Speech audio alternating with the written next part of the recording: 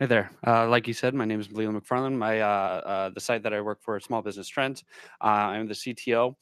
And One of the cool things that I kind of created, and maybe you can use to the idea for too, is a client dashboard for our sponsors to be able to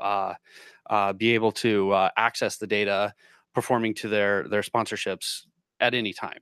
And this came out because of the pain point of that one client that's just, okay, I need to have all this data every week, and the data takes 2 hours to kind of culminate together in a spreadsheet, and then at the end of the day they just drop you because budgets or anything like that. So what I did was I spent just a little time, a couple of weeks, kind of mainly for sponsored content, but I also did our kind of in-house ads, and then later on lead generation, and put it all in one place. Gave them a login to where they can access information based off of Google Analytics data, share data, everything pulled in together one place, and out of it, they loved it. I mean, made less work for me. It kind of gave the appearance of something that was a little premium. It made us a little bit, that appearance that we're not this smaller site, that we're kind of stepping up into a bigger player. This is something that I would say, and unfortunately, it's not something that I just pulled off of the shelf. So finding a developer that can kind of pull your data, that's something that's unique to your site, is a great way to kind of like put a really good foot forward for your sponsors, and um, give them something really nice and premium. Is this for sponsored posts? Yeah, this one in particular is data for a sponsored post. And so up here I have like page view data, and I pulled all of this information automatically through Google Analytics API. And so except for the social media data, we have like gender, country, age. They can pull all of that data, set a date, time, and then it'll pull it through the API. The social media data is something that I kind of created myself through a JavaScript program called Share. Yeah, it's quite a few R's in there. Um, and then I had to kind of hack it and modify it so that the information was pushed up into the server, and then I could store it. And then when it came time for them to access it, it's over there. Yeah, so social media statistics break down into a pie chart. And so um, that's kind of how I was able to pull out that data. Unfortunately, it's just so unique to my site, and it's a hacking of this script. It's a hacking of that script. I don't have anything that I could actually put out because it just wouldn't necessarily work for anyone else.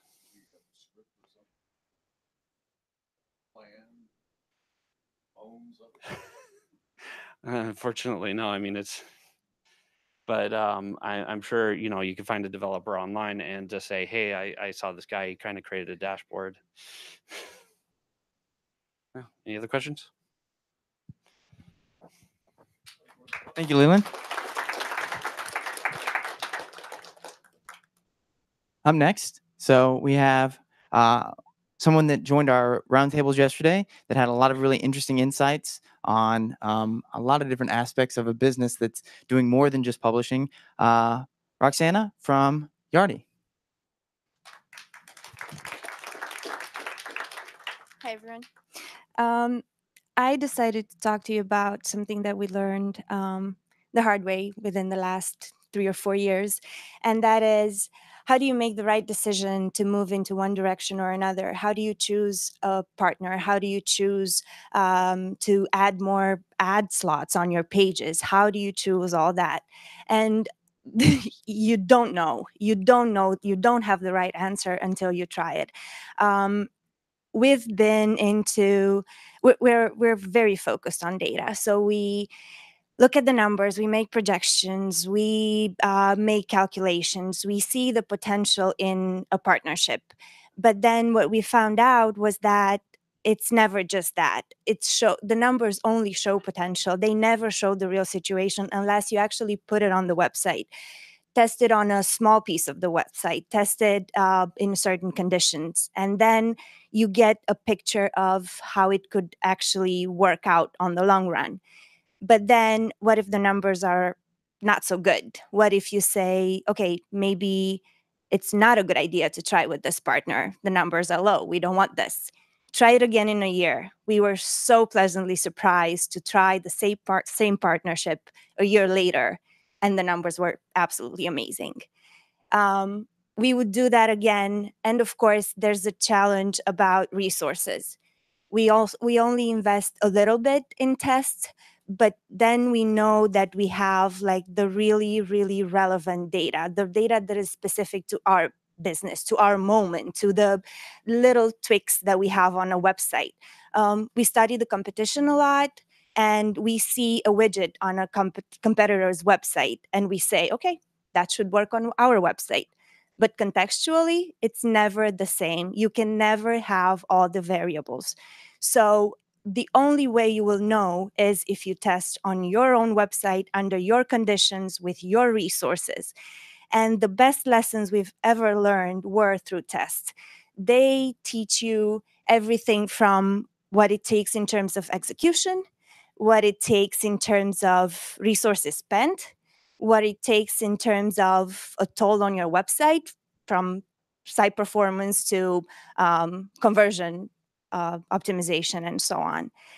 And what I want to leave you with is that the best win after all these tests and after doing tests is you get the courage to test even more. You get the courage to test bigger things, and you get the courage to negotiate contracts, and you get the courage to negotiate 3 months of testing before I sign up for a year with somebody. And that was a real win for us. And I think we're still doing that, and we'll still be doing that for years. We wouldn't have gotten the courage unless we would have tried like a lot and for years. Thank you. If you have any questions. It's Point2 Homes. It's part of Yardi Systems. We're in the real estate industry.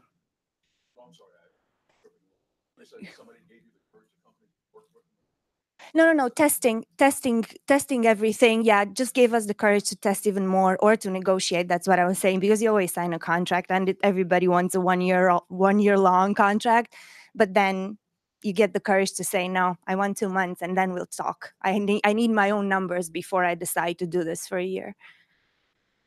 Okay. You're welcome. Thank you.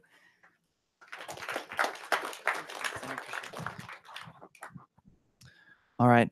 I'll mention really quickly too. I see a lot of people with phones out, and I usually mention this at the beginning. But we will make all the slides, the master deck, available to everybody immediately following this, as well as all the videos and some of the still images and stuff like that. Usually I have the presentation to everybody within like 24 hours, but the videos usually a couple weeks. It just kind of depends on the turnaround of the team. But we'll make it available to everybody that's in this room. Up next, goals are for losers. I had a feeling that might be Dave's. Please welcome Dave from MacObserver. Thanks. Sweet. Thanks for having me. Yeah. So how many of us want to double our traffic for our websites? Right. How many of us want to double our revenue? Sure. How many of us want to stop when we've done that? Right. That's it. Double and then you're done. I'm out. Pull the ripcord, good to go, off to Aruba with this guy. All right, well, that's cool, but you don't want to stop, right? This is why goals are for losers. And I wish somebody had told me this lesson more than like 2 years ago. I wish somebody had told me this lesson 20 years ago. You know, here, what's happening in this picture, right? The goal is scored. The team that just won the goal stops doing what they're doing. They reset back to 0. And then they have to figure out how to do it all over again. Who's more motivated here? That guy, right? He's like, I'm not letting this happen again. you need momentum, right? Momentum is the key to moving everything forward. You don't want to stop just because you've hit your goal. You want to keep moving no matter what. And the way that you do that is you build a system, right? Because at this point, once you've got your system going, everything keeps working. Your goals simply become the byproduct of your system. They're your litmus test. Is the system working? And what you can do is you can pat yourself on the back and say, the system's working. You need to train your brain to do that. Because if you train your brain to be really excited about goals, you will stop and celebrate when you hit a goal. Do not do that. We changed the way we did our sales in-house about a year and a half ago. And we got rid of goals and we focused entirely on systems. All we do, we know, okay, we need to make this many calls a day. We need to send out this many emails. We need to have this much in the pipeline. We need to have these things happening. And without even thinking about it, we doubled our revenue. We stopped thinking about where we wanted to be, and we started thinking about how are we going to get there, and just break it down into the little things that you do every day. And then these goals just happen. But you don't stop. And, going back to the first picture, if that team's any good, the team that just scored the goal for them is a byproduct too, right? Their coaching system is just, okay, yep, we did all the things we were supposed to do. And sure, we got the goal. That's great. But, we didn't really do it all perfectly. We can do better. We can tweak this. We can tweak that. I changed one thing. 2 weeks is an awesome period of time for me because it's like this permanent thing that seems temporary. Whenever we hit a sales goal, I wait 2 weeks to celebrate it. We schedule it. It's like, oh, okay, we hit some magic number that means something because it's divisible by 10 in a strange way that we humans like. Awesome. We're going to have a party in 2 weeks. It doesn't take 2 weeks to organize a party. What happens in 2 weeks is you start working the system again. And by the time you have the party, everybody's already focused on the next thing that they're doing because it's just happening. And you're like, yeah, cool. Remember a couple of weeks ago, we hit that thing and it divides by 10. But wait, where are we going now? Goals are for losers. Systems are for winners. Wish somebody had told me that a long time. Thanks for having me.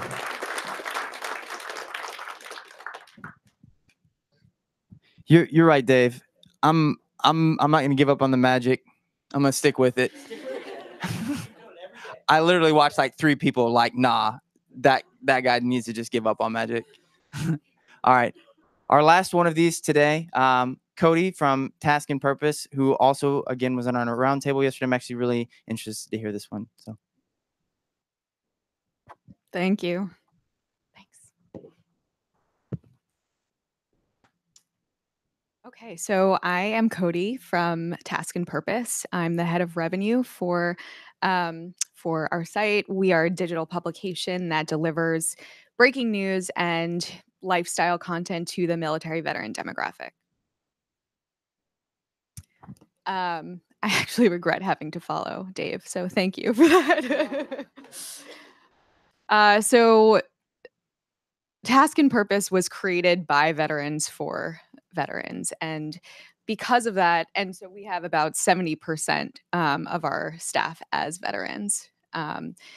Because of that, we have this credibility in the marketplace, and that drives 100% organic traffic and increased brand loyalty.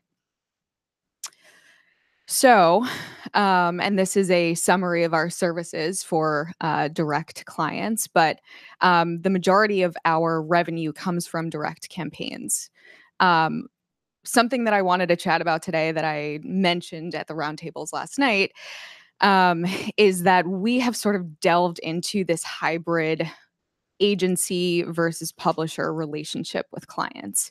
Because of our vertical, we work a lot with very small clients who are not often technically savvy.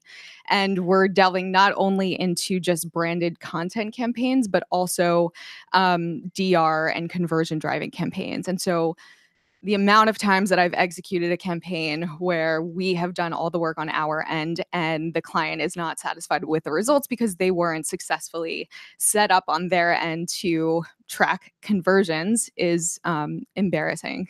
The amount of campaigns that I've that have ended in that way. And so essentially what we've done is we've added media consulting and market insights to our creative services.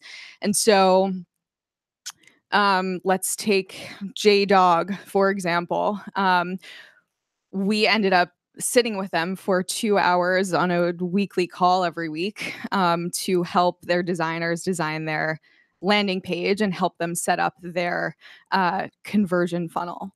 And so this really is not only a way to maximize our revenue potential, because of course we're adding that to diversify our offering as a publisher, but it's also setting up both parties for success. Thank you.